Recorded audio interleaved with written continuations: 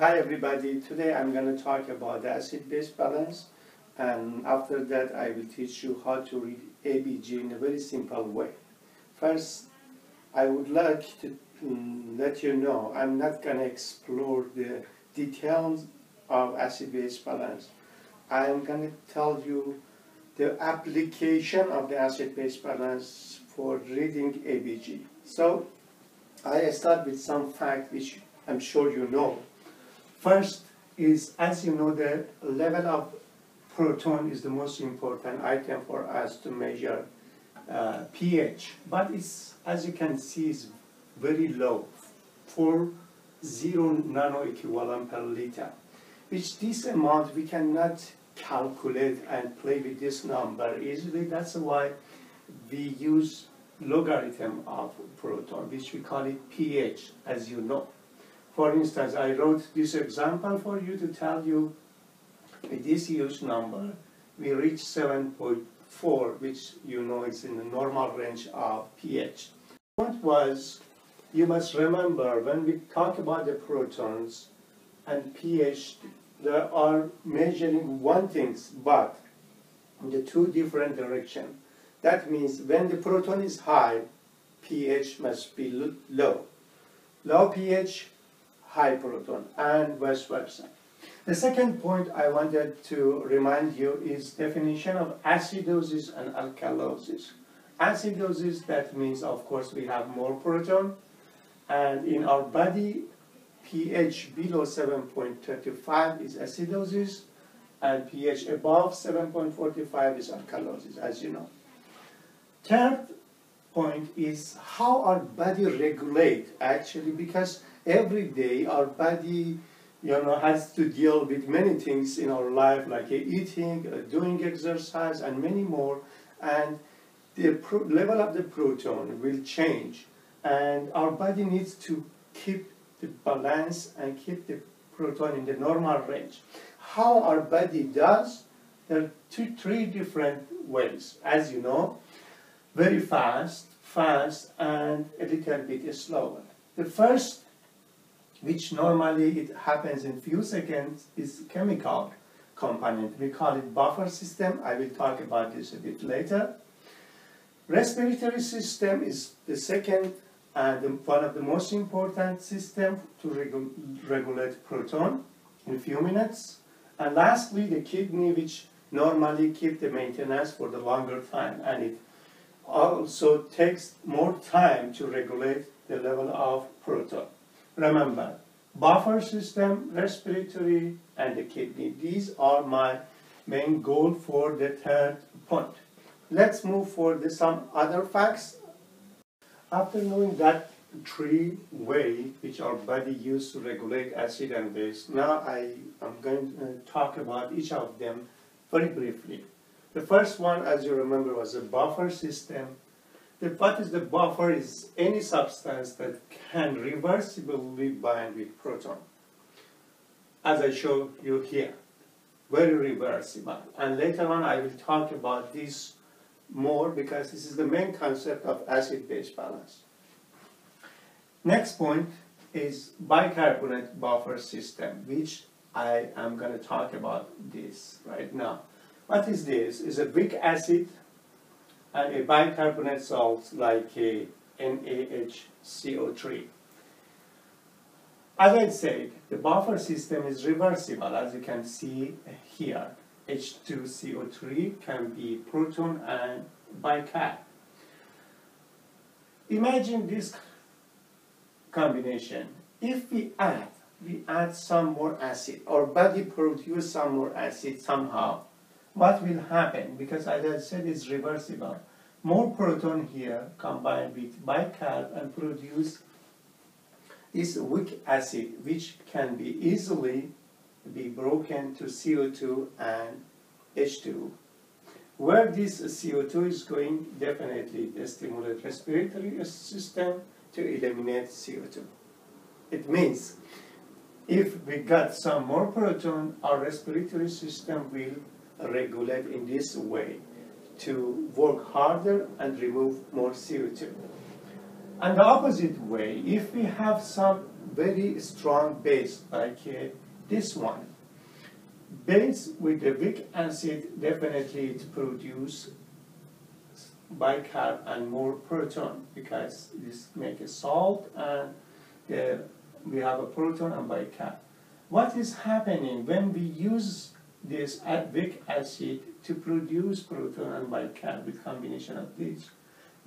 Our body needs to produce more acid. From how?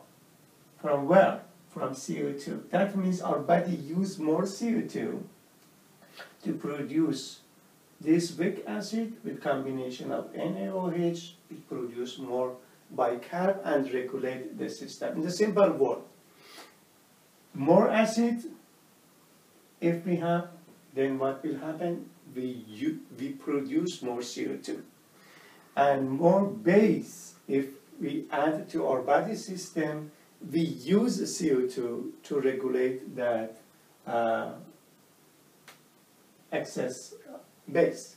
Before I continue talk about respiratory and kidney, how they regulate our acid base, I remind you this is the gold standard formula about what is happening in our body for acid base regulation. Let's talk about the respiratory system. Imagine our respiratory, RR means respiratory rate, is increased. We ventilate faster. As a result, our body is losing more CO2. That means the CO2 concentration will decrease. Imagine CO2 is dropping. What will happen? That means this formula will move to this direction to produce more CO2 to concentrate in the simple way. As a result, you are losing more acid, or basically proton. What will happen? The pH will increase. We call it alkalosis. Later on, you will learn we call respiratory alkalosis. And opposite, if our respiratory rate drops, like using morphine and many other things, what will happen? We ventilate slowly, and the concentration of the CO2 in our blood will increase. When we have more CO2, direction will be in this way. As a result, we have more proton, and our pH will be dropped. What is the result? Acidosis. What type of acidosis you think it will be? Exactly, respiratory acidosis, because the origin is respiratory system. What about kidney? For the kidney, I would like to remind you, there are three ways how kidney regulate ECF proton concentration, extracellular fluid proton concentration. There are three different ways. First, secretion of proton. Second, reabsorption of the filtered bicarb. Most of them, as you can see, have the same meaning. Losing more proton or reabsorbing more bicarb. As a result, control the balance. And in some situation, production of the new bicarb, which I'm not going to go to detail of this. If you ask me in the future, I can teach you about the physiology of the kidney, how this is happening on the kidney. But as a fact, you must know this. And very important fact is this. For each bicarb reabsorption, always one proton must be secreted. We don't have, never have an imbalance between these two. One by one. If we are reabsorbing one bicarb, definitely our body losing one proton. And two bicarb, two proton.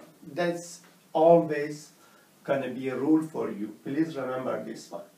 Let's go for the next step. Okay, for the point 9, before I explain, I refer you again to this formula, and as you will see, I use this to explain this simple graph. As I said, respiratory system and kidney are two major systems to regulate our acid base. And I wrote here for you the normal range of the pH, proton, PCO2, and bicarb, which technically in the clinic normally we use these three. I will give you some example later on. Respiratory acidosis. Definition is there. Acidosis, what does it mean? That means the pH is low. Doesn't matter. As you can see, acidosis here, pH low. Acidosis here, pH low. Respiratory or metabolic, doesn't matter. Of course, when you know pH is low, proton is high. Do not memorize this. Just understand what's going on. Okay, respiratory acidosis, pH of course is low. It means the proton is high. The problem is respiratory system. We have acidosis, we have more proton. Where this proton comes from? More CO2, because if we have more CO2, we will have more proton. This is what I told you, that's why this is important. We have more CO2 in our respiratory system, as of course in the blood finally, and it causes respiratory acidosis. Bicarb, why bicarb is high? As I said, more CO2, you can see the product is proton and also bicarb. This is, later on I will tell you, this is compensation, which I will describe. The physiology is more complicated than this. However, as I said, I want to give you only the main concept. Respiratory alkalosis is very opposite of this. That means pH is high. Definitely PCO2 is very low. And bicarb as well. Why? Because we are losing CO2. When I ventilate fast, that means I am ventilated more. That means I'm losing more CO2. What will happen? The direction will be in this way to keep the balance. As a result, less CO2, more pH. We call it alkalosis. Same for metabolic. Here, but the problem is kidney. When we say metabolic acidosis, of course, pH is low. Why pH is low? Because our body is losing bicarb. When you are losing bicarb, definitely this needs to be compensated. The direction of this formula will be in this way, and as a result we have metabolic acidosis. Why? Because we are losing more bicarb. And metabolic alkalosis, of course, pH is high. Why? Because we have more bicarb. In a simple way, let's make it very easy. When we have acidosis or alkalosis, there are four options. Acidosis, respiratory, or metabolic. Respiratory, that means the problem is respiratory system, which is high CO2 level. Metabolic acidosis, that means we are losing bicarb. Just think about it, as I said, one proton, one bicarb. Metabolic acidosis, that means kidney, because it regulates the bicarb, losing more bicarb. As a result, we have acidosis. And vice versa for alkalosis. Respiratory alkalosis, that means I'm losing more CO2, my pH is increasing. And metabolic alkalosis, that means the kidney cannot control the level of the bicarb, and I have, or something happen in my body, I have more bicarb. As a result, what will happen? I have metabolic alkalosis. It's very, very easy, simple, as I said. Do not confuse yourself with these arrow up, down, up, down. Just remember this fact. Respiratory CO2, kidney, bicarb. This is the major fact. High CO2, of course, acidosis. What type? Respiratory. High bicarb, just when you see the bicarb, you must choose kidney. Metabolic, what? High bicarb, alkalosis. When bicarb is low, metabolic, acidosis, because the level of the bicarb is low. Let's move, and I give you some example by using these facts, how you can read easily ABG. Next step.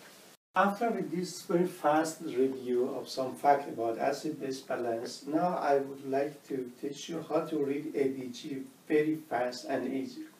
Which normally you need this one in the clinic. Those physiological pattern, maybe, but for understanding, but practically you need this.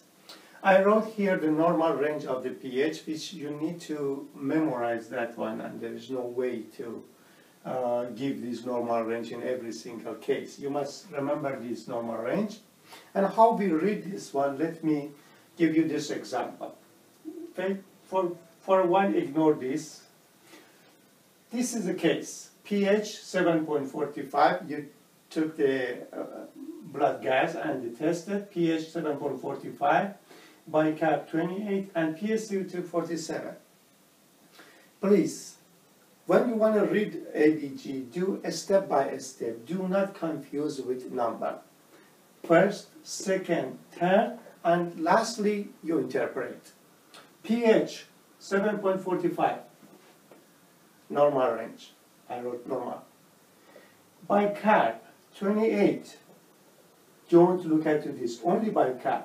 What is bicarb? 28. More than normal.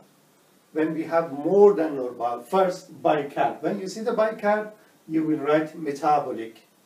Without dot. Metabolic. Here, bicarb is higher. Definitely it's not acidosis, it is alkalosis. Metabolic alkalosis. And lastly, PaCO2, 47, is still higher than normal. When is CO2, you write respiratory, without that. Respiratory what? CO2 is higher. When, as I said, CO2 is higher, it will be acidosis, respiratory acidosis. Now interpretation. This is normal.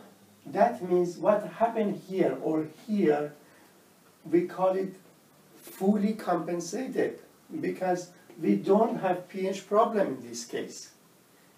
But when you look at every single of these, you will see there is problem. But why?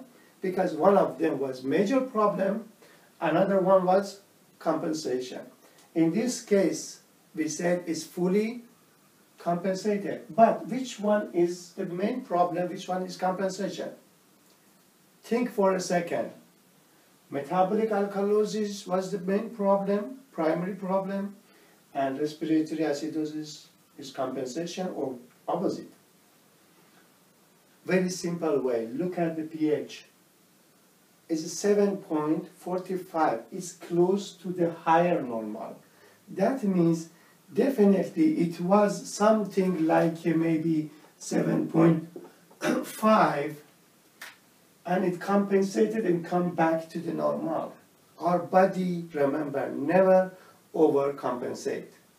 Because it's close to 7.45, definitely it was metabolic alkalosis which compensated by respiratory acidosis. Next example.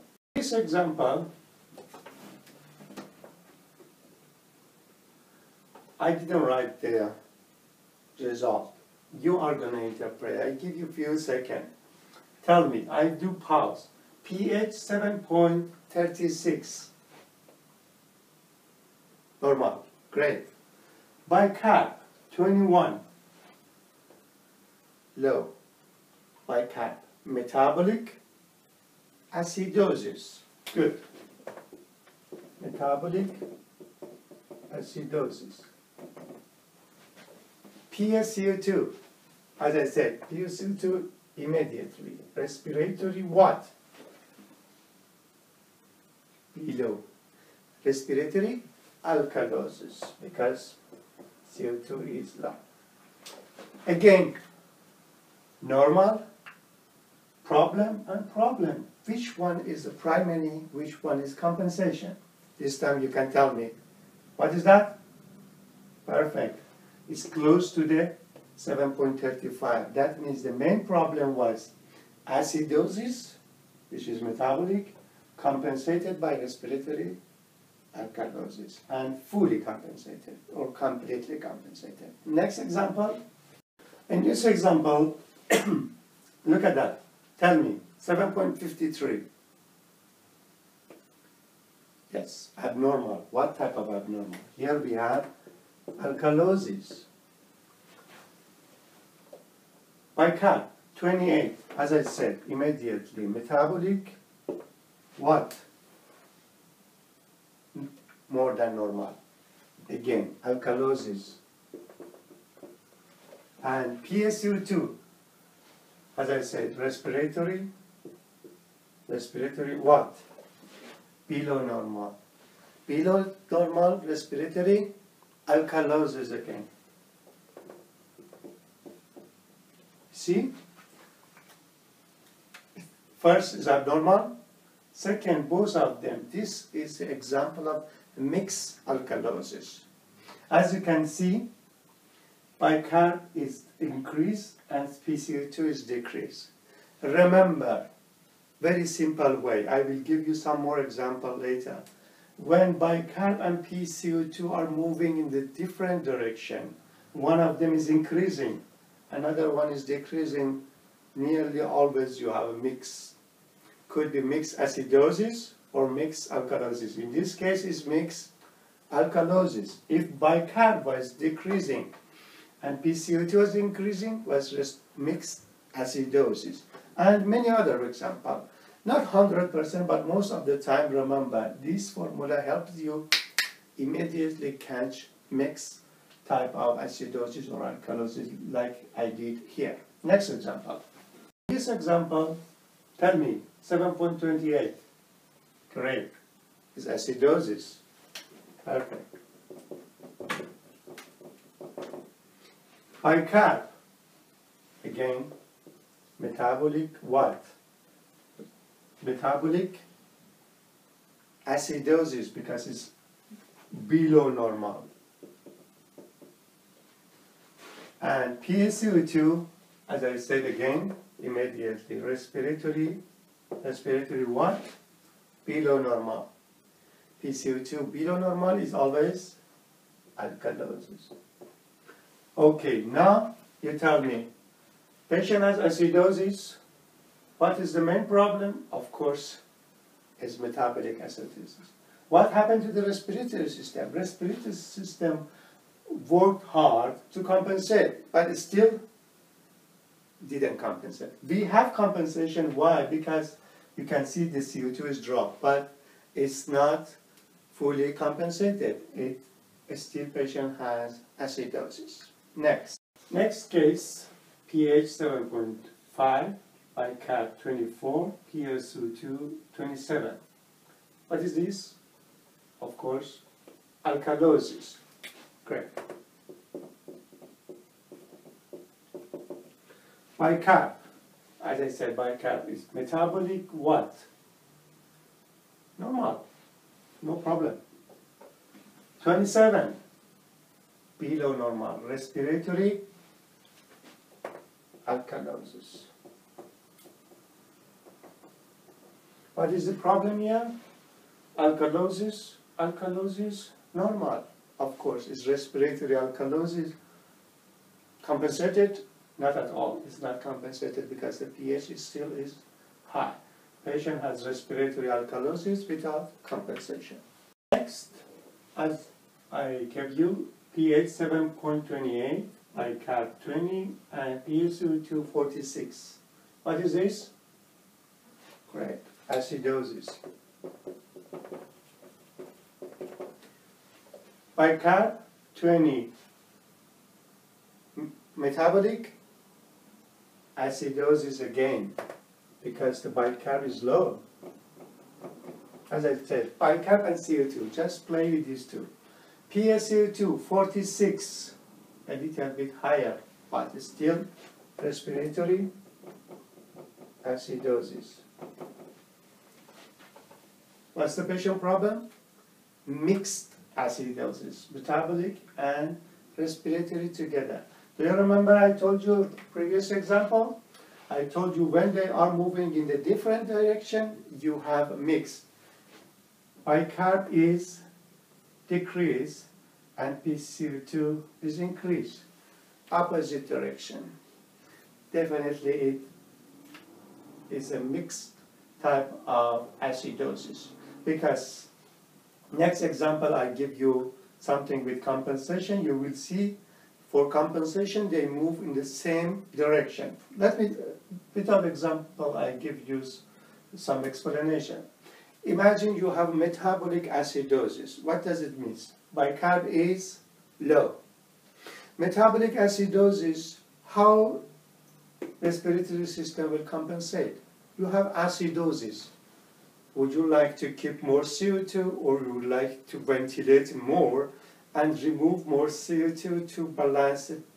Yes, we hyperventilate to reduce the level of the CO2 to compensate with that. That means bicarb is low, CO2 will decrease, both of them going in the same direction because it's compensating. And opposite, give you another. Your bicarb is high, like bicarb is 29. What type of problem will be? Of course, metabolic alkalosis. Now I have metabolic alkalosis. My respiratory system would like to ventilate more to lose CO2, which is equal to acid, or not. Hypoventilate and keep more CO2. To have more acid to keep balance between high bicarb and high acids. Of course, hypoventilate. That means the CO2 will increase as well. Bicarb is increased CO2. When they are going in the same direction, remember that one of these systems is compensating. If they are moving like this example, in the opposite direction, it must be a mixed type of acid-base imbalance. Next, going to be the last example before I move to another chapter. pH 7.38. What is that? Good, normal. Bicarb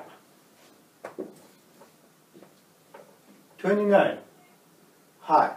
High bicarb, metabolic, great, alkalosis. And PaCO2, respiratory acidosis. Perfect.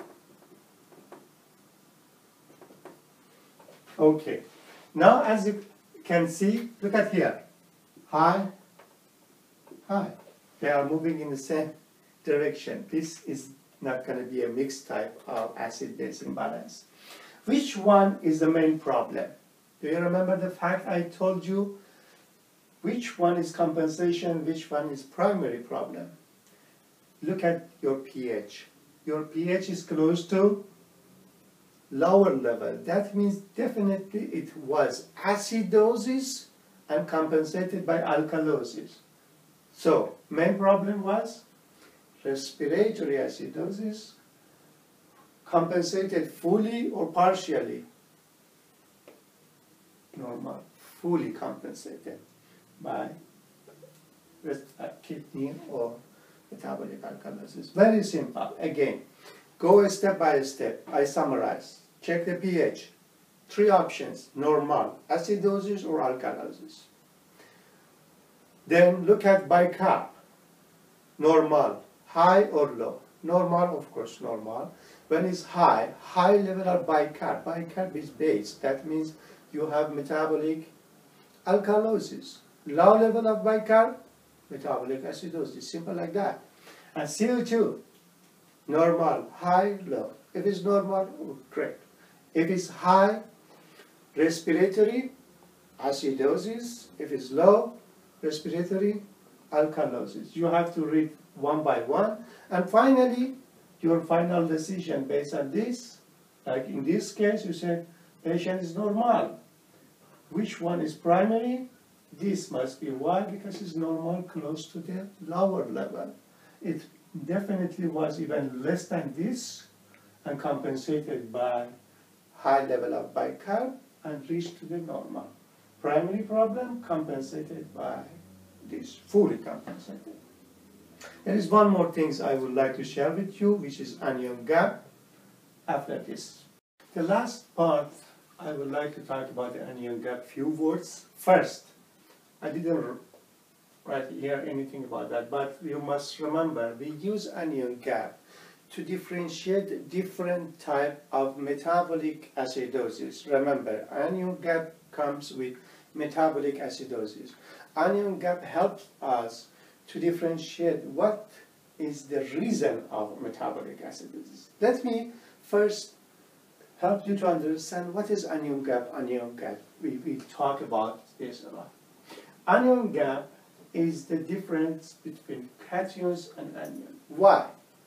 Because our body, we cannot have more anion or more cation. In our body, there is always balance between level of anion and cation in normal physiology. Anion and cation. Okay, if we have same level, what does it mean gap?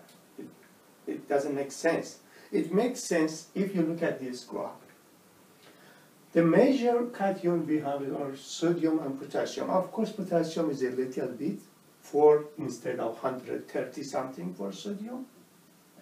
Sodium is major. In some formulas, even they don't write potassium. If you write without potassium, also is correct.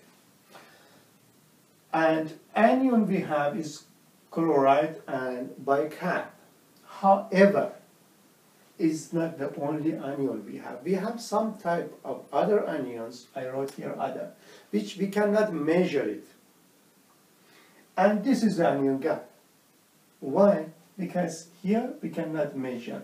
As you can see, we have two same boxes because I told you anion and cation has the same level. The anion gap is these amounts of anion which we cannot measure it. And it's very easy to calculate because we can measure sodium, we can measure potassium, we can measure chloride, we can measure bicarb, we cannot measure this minus this will be anion gap. Simple like that. Now how we use anion gap?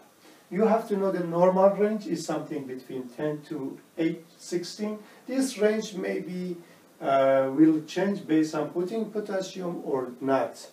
But it's still something between 10 to 16. In which situation anion gap will increase? Very simple. When we have some imbalance between these two. Like ingestion of the acid. I give you one example. Like salicylate. Salicylate, when people ingest more salicylate, they will develop metabolic acidosis for sure, because it's acidosis, but the anion gap will increase because there are some things which increase this level. Body production of acid will increase. Like people, they have diabetes. In some situation, when they got ketoacidosis, that means their body produce more acid, which is still that type of acid. Is not chloride, is not bicarb.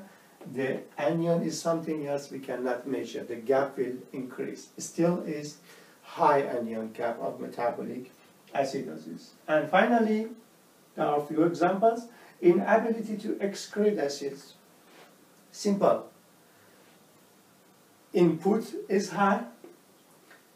The factory body producing more, or problem is we cannot remove the waste material. That means there is excretion problem. What is the excretion part of body? Kidney, renal failure. Remember, do not confuse yourself. Renal failure, of course, metabolic acidosis. High anion gap, for sure high anion gap. Why? Because it cannot excrete acid.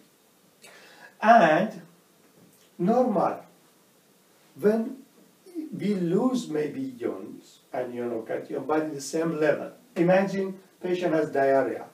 Whatever acid they are losing, they're using the same amount they can. Maybe they develop, definitely they develop metabolic acidosis in some type of diarrhea, but what will happen? Nothing will change here. And or renal tubular acidosis, which is a little bit more complicated. It's not complicated, need to be explained more, but if I teach you the kidney in the future, I will talk about renal tubular acidosis and the different type of renal tubular acidosis. You will learn more. Right now, my main concern is you understand what is anion gap, simple like this, and in which situation anion gap will increase. Of course, metabolic acidosis, ingestion, more production or problem for removing the overproduction or normal production, which is inability to excrete the acid. Simple like that. That's why we have accumulation of the type of acid. We cannot measure of level of anion. This will increase. We call it metabolic acidosis with high anion gap. Thank you so much. See you for the next lecture.